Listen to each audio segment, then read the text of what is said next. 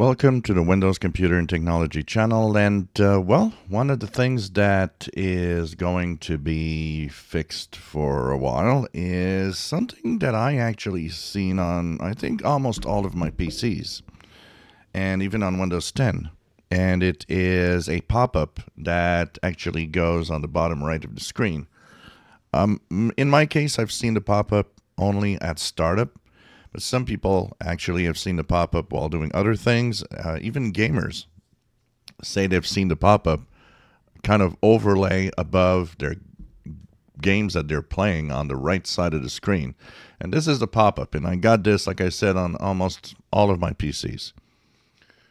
So it has a little window that pops up and gives you this option to switch your default search engine to Microsoft Bing and Chrome. And, well, you know what? This is something that, first of all, when I saw it, I thought was not cool. But not just that. It pops up in different ways.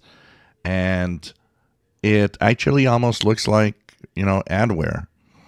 And even worse, Microsoft had a file, a little executable within Windows that actually would make this pop up from time to time. Really like malware. Basically, it's like adware. So some users actually complained that they weren't sure if this was legitimate or some adware that popped up like they used, the ad in the past or at some point. So Microsoft said, yeah, okay, this is confusing a lot of users. We're going to remove this. I would like to remind Microsoft that it's none of your business to put files or executables in our Windows operating system to pop up these windows. That is called adware. And you know what? We had our share of adware in the past. I know that there's still some that exist today for people that are not careful and download too many different things.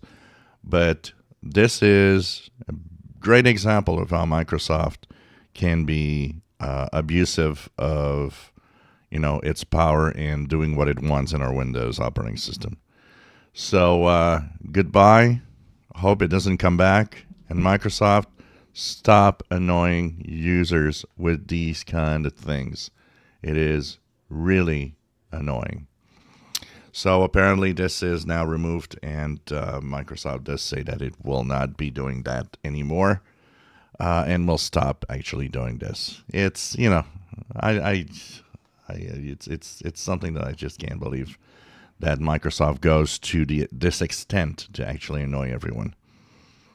If you enjoy my videos, please subscribe, give us thumbs up. Thank you for watching.